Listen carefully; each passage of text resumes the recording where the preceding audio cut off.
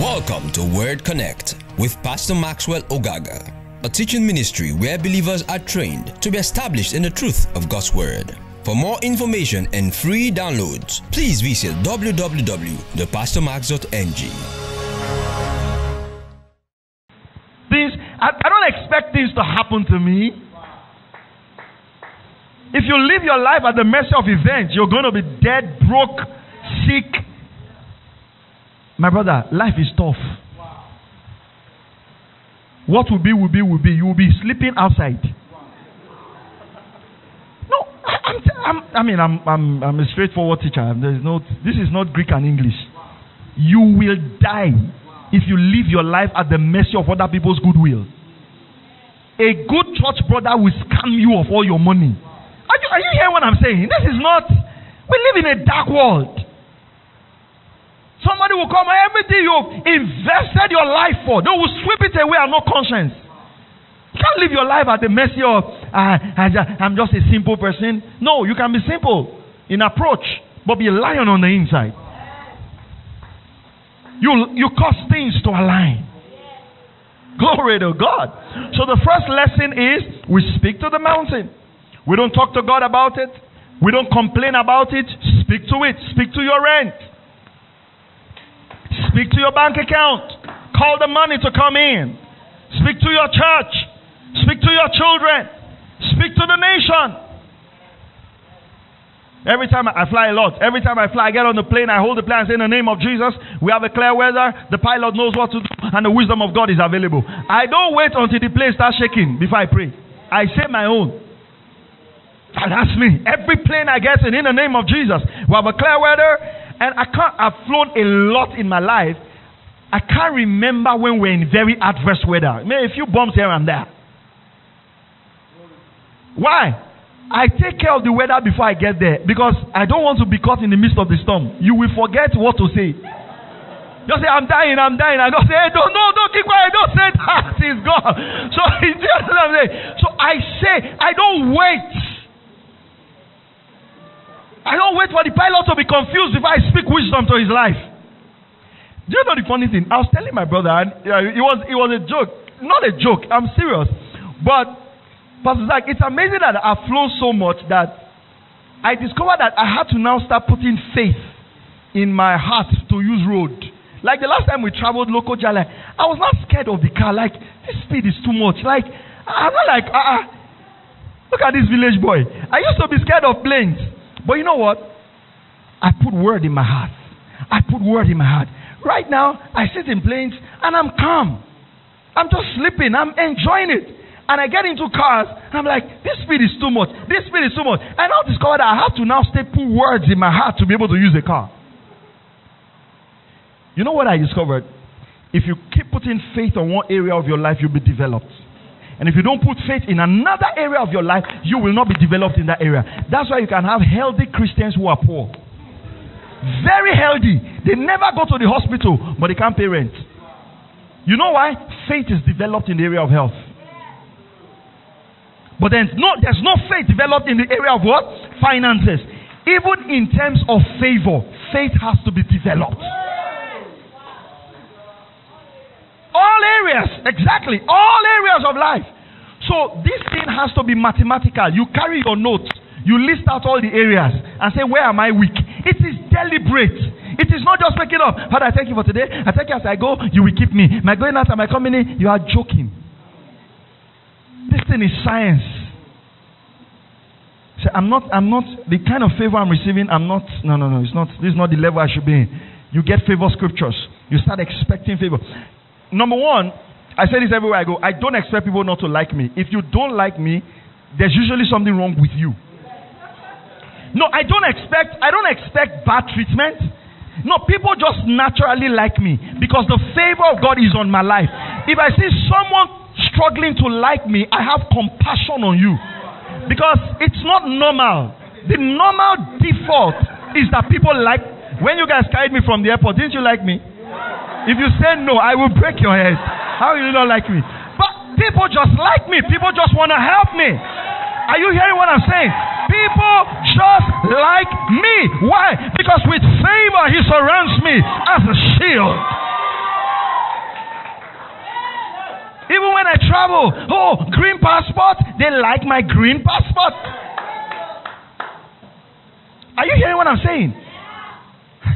I don't know why people don't like me in this compound. Like why? Why we don't like you? But you know you've developed faith that people don't like you. And you have what you say. Are you hearing what I'm saying? Glory to God. Number 2, you will have what you say. It's God's eternal law. How did I come up to this pulpit? Pastor said, let us welcome Pastor Maxwell. If he didn't say that, I would never stand up. How are we going to make sure you guys go home when we close service and we say we have closed? I don't know if you understand. Everything in this life, don't just look at it from the perspective of what the Word of God says. Look at it from natural life. Whatever you have is what you say. Let me give you an example. I walk into a shopping mall and I want to buy this red face towel. Right. And I walk in and I just walk past it. I'm thinking I want to buy it. And I just walk past it. I'm thinking in my mind, I really want to buy it. And I'm walking. You know, after a time, the sales girl will say, can we help you? Because constant activity without words shows you need help. Yeah? You must be a speaking believer. You must learn to talk. There are things I said 20 years ago that I just lived in. You know, I was at the pastor's conference, Brother Copeland's pastor's conference. One of my friends inboxed me. He said, you said this thing 20 years ago. We're in school in the year 1999. I looked at the Believer's Voice of Victory magazine and I told him, I said, I will go to Copeland's conference and I will use my faith for everything. That was 20 years ago. Like my brother said, you don't wear out in this faith. You know, some people ask me, last year, sir, I didn't achieve my goals. What do I do? You are still living. Like, I don't get it with this. Last year, all my goals were not. Hey, carry them over and keep living. Don't even set new ones. There are things I've been believing God for 10 years. And someone say, when you are trusting God for something for a long time, it doesn't come. I said, do you know how long I'm going to be here? I will outlive this problem. It will come.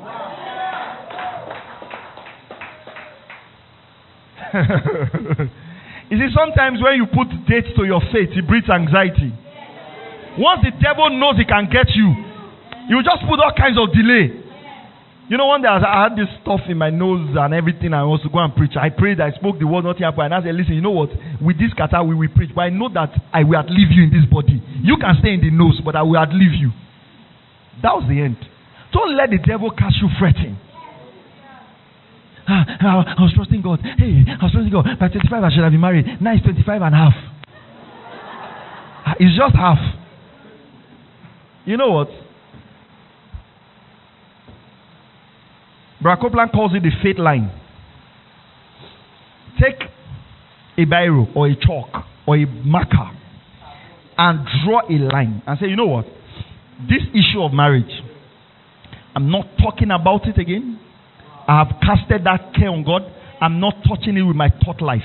You draw the line and cross it and say, in the name of Jesus, it is done. And then he's 26 years, you are not married. We started that issue. It's done. It's a done deal. Are you hearing what I'm saying? It's not like, I'm sure I'll marry. I'm not sure I'll marry. Hey, I'm sure. Hey, I'm not sure. Most weddings around rainy season. This is rainy season. There is no. When the brothers feel cold, that's when they normally want sisters. Now that they are feeling hot, maybe it's next rainy season. No, a double-minded man will receive nothing from the Lord. Your greatest task is to keep your mind fixed. That's spiritual warfare. Spiritual warfare is not the devil. The devil is not your problem. Spiritual warfare is locking your mind on that thing and say, listen, the money will come, the provisions will come, the marriage will come, the baby will come. You lock your mind, for he will keep him in perfect peace, whose mind is stayed on God. I like my brother's testimony. The first thing God gives you as a result of your faith is peace. There will just be peace about that issue. And you know that the answer is on the way. Can you say loud amen? Yeah. All right. Are you learning something today? Yeah. Numbers 14:28. Say to them. This is an interesting story. Some people say, we are like grasshoppers. Self-description. You know, let me not even get there. Say to them, as I live, says the Lord. Look at this. This is a very strong statement. Just as you have spoken in my hearing, so I will do to you. This is sad. Do you realize something, Pastor? God had a will for them.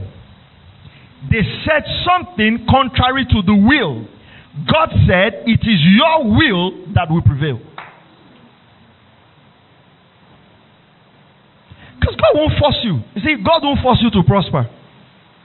God will not force you to live in health. God will not force you to live a righteous life. Are you following what I'm saying? God's plan for them was to get into Canaan. They said we can't. God says it's okay. I go with what you say. Most of us are not living God's plan for our life because we're saying things contrary to God's plan. God wants you to prosper in this country. You have started applying to go to Canada. You know, people like to run. I'm sorry if you are going there. It's fine. You can go. It's not for you. But people just like to take off. They have said now they can't give immigration Trump, right? You know, by that decree, there are some people now that will permanently be in Nigeria while their husband is in US because their husband is a citizen. Now they cannot get citizenship. They'll be doing Skype marriage. One law, that country you are running to, the scripture says Lot showed Sodom before God destroyed it. He saw it green, not knowing that it was ready for destruction. Let me say this loud and clear. A believer should be in the geography where God wants him, regardless of what happens. Are you hearing what I'm saying? It's not just by feeling form. Everybody's running, saying, yeah, now, yeah. Where everybody go and say, now, Canada, I was going, give me the phone, give me the phone, give me the phone. This country says, somebody will die here.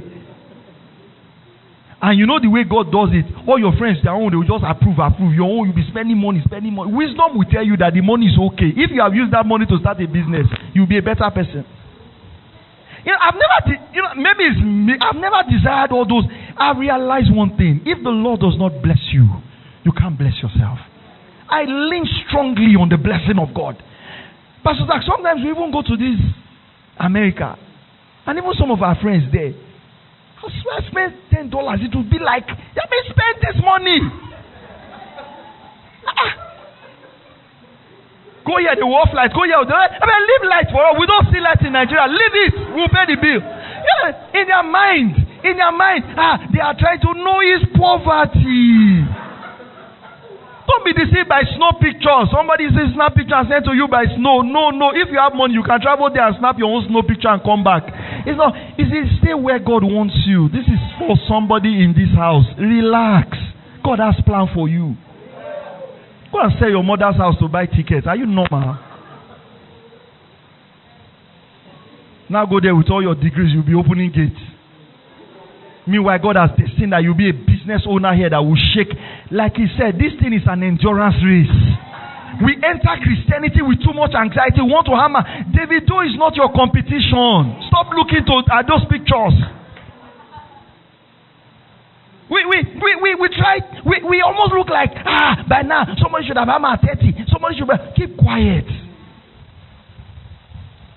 The truth of the matter is that for some of us, if God gives us wealth, they will not find us again. Because some sins are very expensive and we are too poor to commit them. We're too poor to commit. Pastor, I will see you. Pastor, I will see you. You will not be again. Before we know that, we have seen you in a hotel with 3 women. Pumping champagne. Because we just think that is life. God needs to correct that mindset of what life is before he can entrust you with resources. What destroyed Solomon was nothing other than the blessing God gave him. Nothing. And his ambition to be a political leader. So so you will have what you say. Your mouth is directed by your heart. Your mouth is directed by your heart. Matthew 12 verse 34. Out of the abundance of the heart, the mouth will speak. So, faith confessions are not just getting scriptures and say, I will not be poor, I will not be poor, I will not be poor, I will not be poor. You will not know when you start saying, I will be poor, I'm poor, I'm poor. Because when you repeat something constantly, you lose some syllables. That's not faith confession.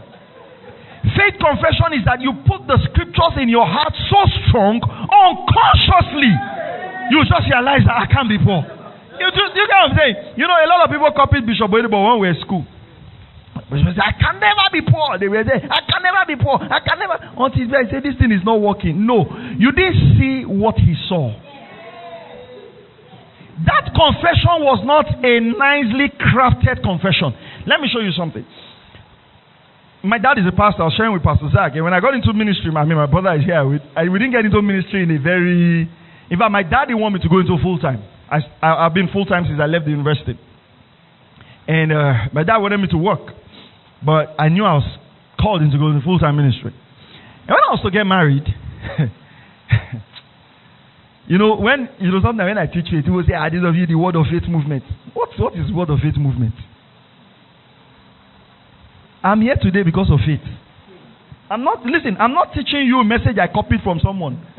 If I share my story with you, you'll be amazed. I planned to go and marry my wife, Pastor Zach. I had only 500 naira in my pocket. 500. All my strategic planning, that was what he produced.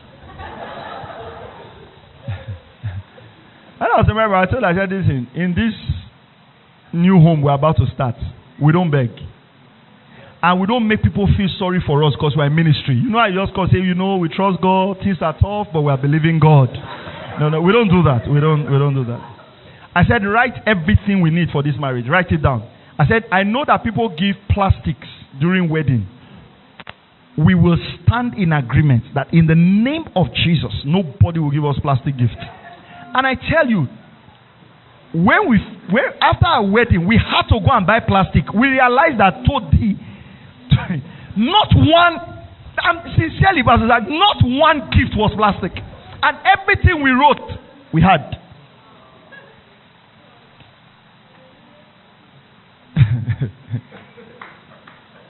You are saving for wedding, 5 years. Relationship is going to 8 years. How long does marriage last?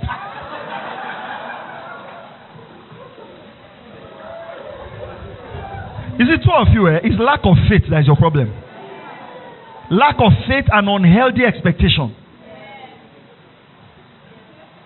You have changed. Where did they put engagement ring? Is it this one or this one now? You have changed engagement ring from here to here to here. You are now wearing an engagement ring here. All the fingers are finished. You are still waiting. Is it throw that thing away and go and look for something to do? It's because he doesn't have now. We are prepared when he has. What about if he gets a job and is dropped after marriage? How do you survive? Is it people don't understand this thing about faith? This thing about faith is that, like he said, nothing in this world is certain. Not even the company where that man is working. Nothing. And that's why we're having problems in our marriages. Because we enter that marriage with the fact that the guy is working in this company. He has this car. And then something happens. We don't know how to survive the terrain of tough times.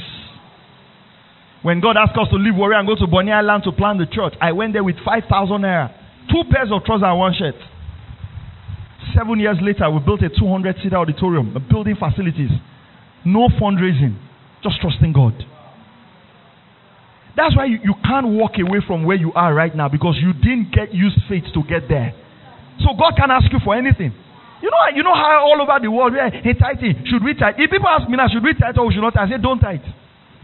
Because we're making it look like 10% of your income can't do nothing for the kingdom. Absolutely nothing. Is tithe Old Testament or is New Testament? Anyone you choose. I'm not going to stand here and try to defend why you should give 10,000 naira to God. Are you joking?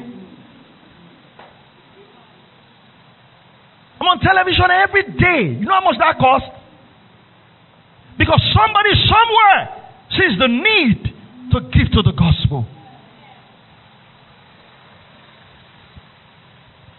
Should I tithe my gross or my net? Do your basket. You know, when people start asking those questions, you know where their heart is. The alabaster, the woman with the alabaster box, why didn't she ask God, should I serve a cup of perfume? Or she broke it. Why? Because it was coming from some. You see, all our giving, including tithing, including seeding, should be out of a heart of appreciation. And like, God, this is not even enough. I just want to give. And you discover something. The more you do that, the more God trusts you with resources. Are you still here? Glory to God. So your mouth is directed by your heart. So if you want your mouth to say the right things, leave your mouth. Just put words in your heart. It'll come out. It'll come out. You know, somehow it's difficult to convince me that I'll be broke. It's tough. And sincerely, I don't go about looking for money. Last time I preached in the US, the man sent me a mail, say, how much do you charge for ministry? I said, no, I don't charge. He said, oh, a lot of people who come from your part of the world charge. I said, I'm not from that part of the world. My skin is black, but I'm from another world. We don't charge. He was amazed. He was amazed.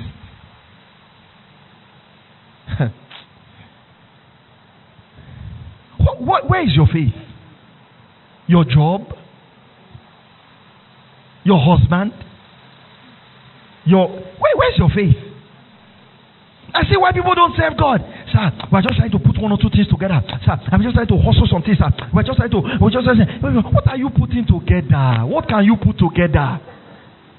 You have been in Lagos 10 years. You are still squatting. You are putting things together. If you can't put something together in 10 years, is it not proof that the next 10 years you won't be able to put it together? At least it takes 10 years to master any subject. If you have put 10 years in putting things together and you have not been able to put it together, it means you can't put it together. You are not Alpha and Omega. Relax. You are not in Bible study. You are not in Sunday service. And you are putting things together. One wisdom from God will sort you out. One wisdom. God will just say, do it this way. Go here. He says, I am the Lord thy God that teacheth thee to profit. Look at Laban. Instead of people getting promotion, Jacob was getting demotion. So for 10 times his wages was reduced. But God gave him one idea. And he stripped the wealth. You know, we say these things and they are very nice. But we're not patient for them. As we're building, at a point, it looked like my heart was going towards a lot of people in the church. And God had to correct me in the place of prayer. Say, when you built the church, your eyes were on me. Say, now you're on this project. Say, your eyes are too much on men. Take your eyes off them. I had to correct myself. And you know what, Pastor Zach? In 1 month, all the finances we needed to get the project done came in. The question is, what was holding those finances? It wasn't people. It was where my eyes were. He says, because when you look to man, he says, when good comes, you will not see it. That means that looking to man prevents you from seeing good. We know you've been blessed by this telecast. To become a partner, please call +234 805 888 7575. Pastor Maxwell's messages are available in over a dozen books and 1,000 audio and video formats. To purchase this title and other titles by Pastor Maxwell Ogaga, please call +234 805 888 7575 or send us an email, office@pastormax.ng. Also available are free downloads from www.pastormax.ng. God bless you.